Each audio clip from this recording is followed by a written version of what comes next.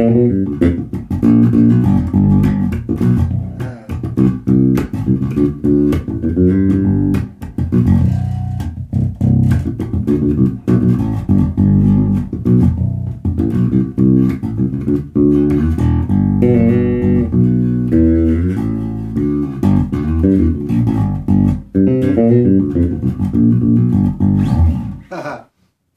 friends, what's happening?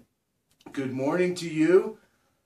It's Wednesday. It's hump day. Alright, we're making it through the week and everything's going alright. It's been a fun start to this week. I had some guests come and visit me, some very special guests. Cody Wright was here, and also Brandi Wynne, whose bass I'm holding right now. And I have the pleasure of doing a couple little demo videos and kind of, you know, messing around with this bass for a couple weeks. We swapped instruments just for fun, and I get to have some fun with this beautiful Elrick Evolution bass for a couple weeks. So today I'm going to do this demo for you.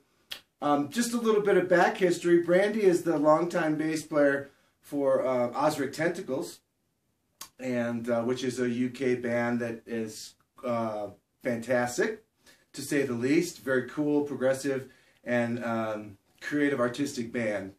Put out many albums and been together something like 35 years. But for sure, one of the coolest and hippest bands out there. And I've been a fan of Ozric for about 18 years. And so it was kind of a fanboy moment for me to meet Brandi. And now I have her bass in my hands, and this is really cool. So this is an Elrick bass. It's called the Evolution model.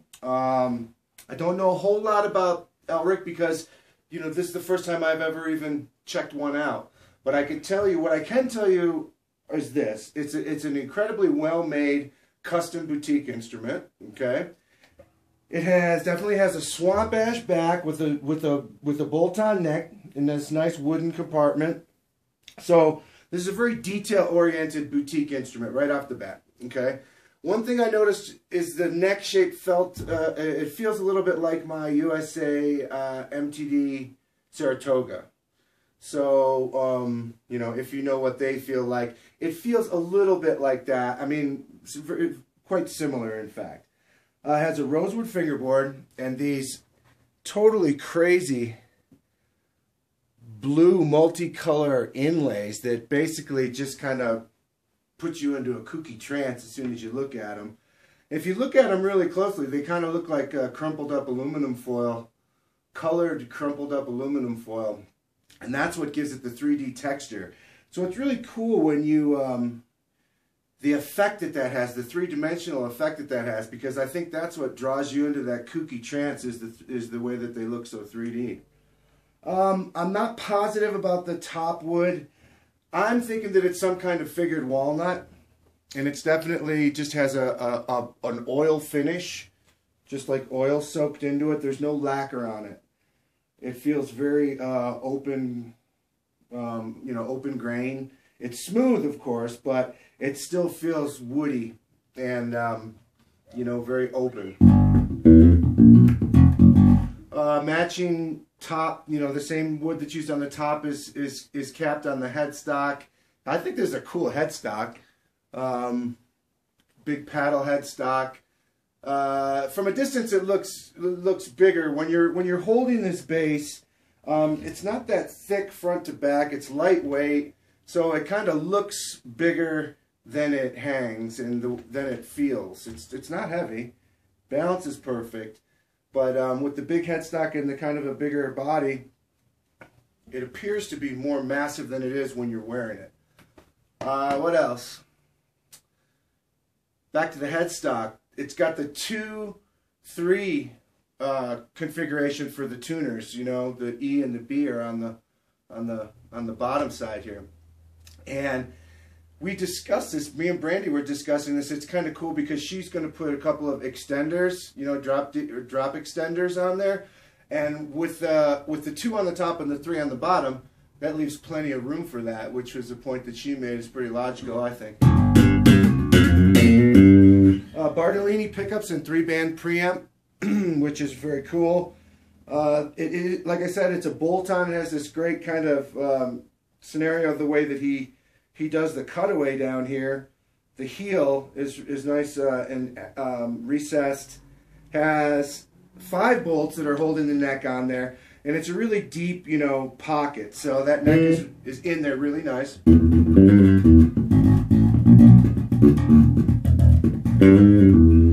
So, and he uses his own bridge. And the tuners are Hipshot Ultralight USA tuners.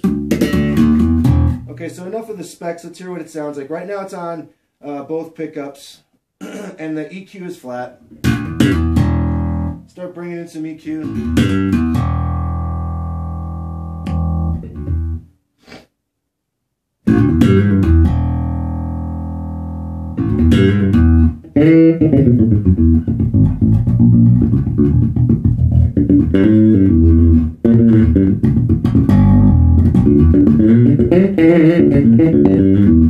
Okay, that is with all 3 of the EQ controls just cracked a little bit past the middle, you know, so it's kind of like a little bit of boost of everything.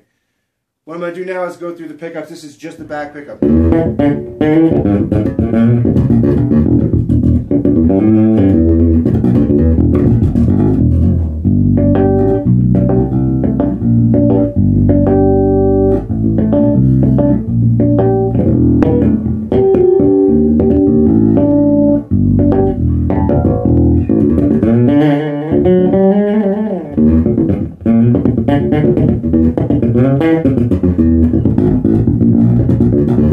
So back pickup has that great barky thing. Here's both again.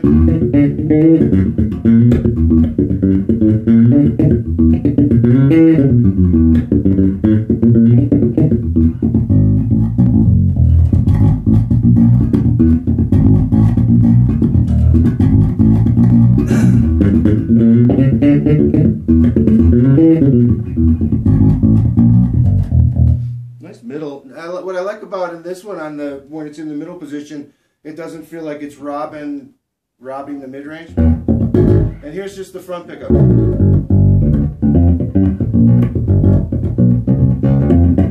But actually, it's way more in focus when you roll it to just the front pickup. Here, listen to the difference. That's both. Which is a sound that would not cut through a mix. But when you roll it to the front, it just comes in focus so much more.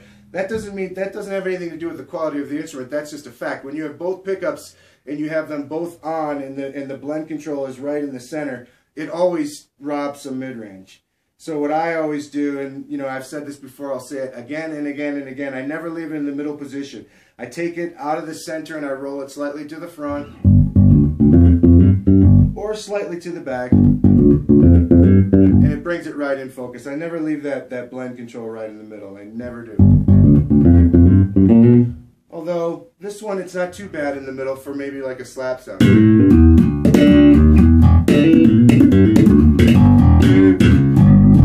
But even with a slap sound,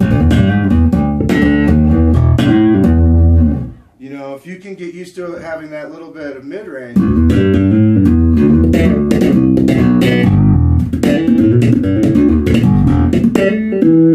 you know, people are paranoid. They're afraid of mid-range, and they tend to have this scoopy sound. But maybe that's a topic for another video. You know, I have the amplifier completely flat. I love everything flat. That's how I roll. Flat.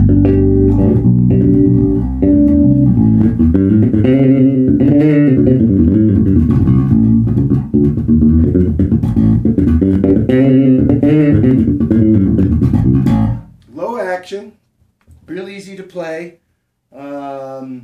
Yeah, this instrument is killer. You know, this isn't the first time I picked it up. I picked it up over the last couple days. I played it the other night for about 10-15 minutes, and you know, where I was just able to kind of mess around on it. You know, see if I could do all the things that I do.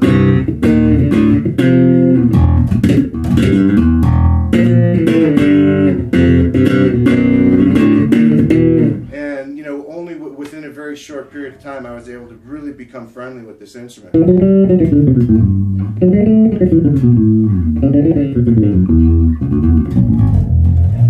And I was able to just completely become acclimated to it quickly.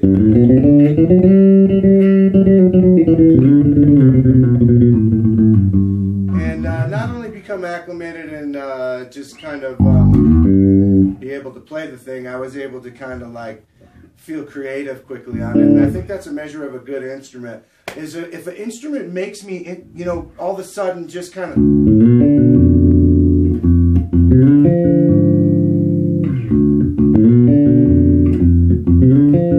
you know, if it makes me start playing something that I don't always play every time I pick up a bass for the first time, if it takes me somewhere, you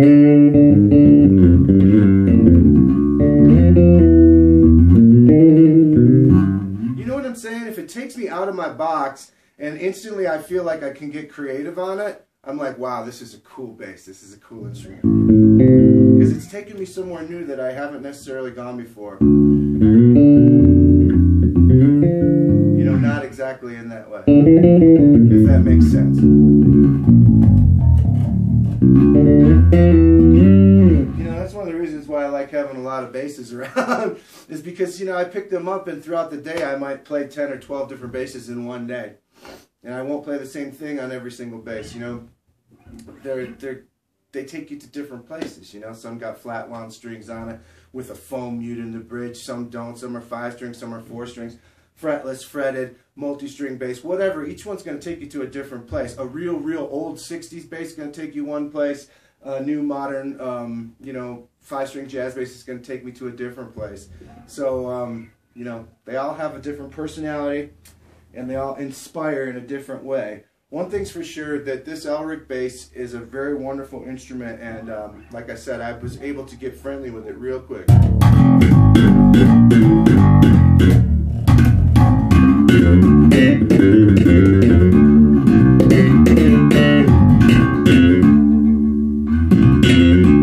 You know, here's some more treble.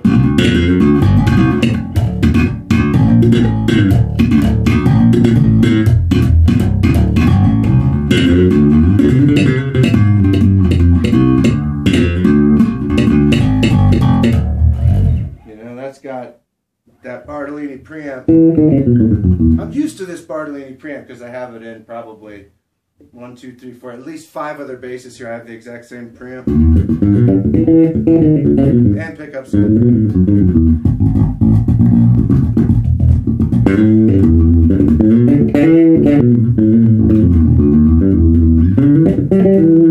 Got the 0 fret. He uses the 0 fret, which is nice. That's going to help make your open strings have a nice, nice sustain and nice shimmering kind of tone. I think that's the most beneficial thing that happens from having the 0 fret.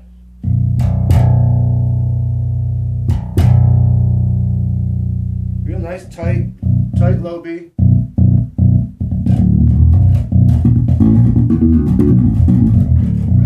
Tight. The tension, I strung this with a set of 45 to 125 black diamond strings, which are the strings I use, and I love. They're nickel round wound 45 to 125.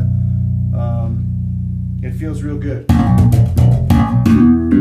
You know, I like tension, but I like it to be a little springy too. And typically I like the action to be a little bit higher and a little bit of relief. I like to have that natural kind of big organic string vibration wood tone thing going on. I don't drop the fingerboard, you know, I don't do the, you know, super flat neck and low action and light strings. I don't do that thing. I just don't do that thing. But this one is kind of somewhere in the middle. I put my strings on. I didn't make any adjustments to her action or anything like that. I just put my strings on. It feels real good. It feels fast though for me.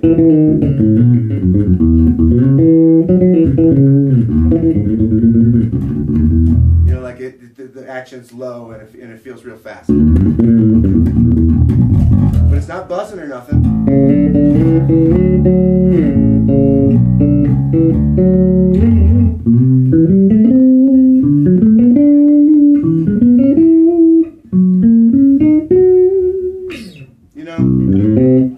can say about this Elrick bass. It's cool. Great bass. Nice fretwork.